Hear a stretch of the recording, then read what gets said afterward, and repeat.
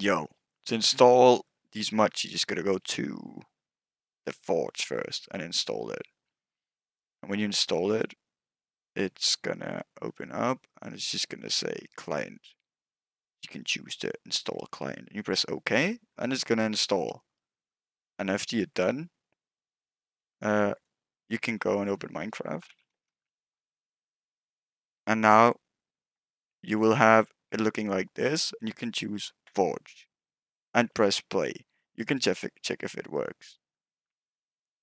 To install the mods, go around here, you write run or what it is in your country, right? And then you write app data like this. You can also write it like this.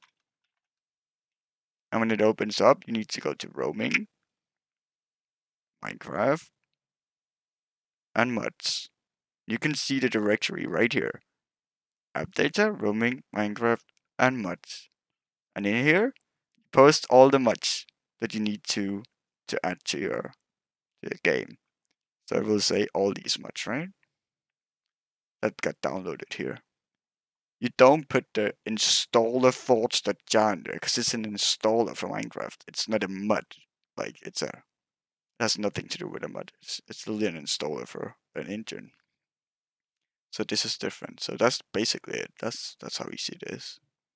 Then you just open the game and it's like normal.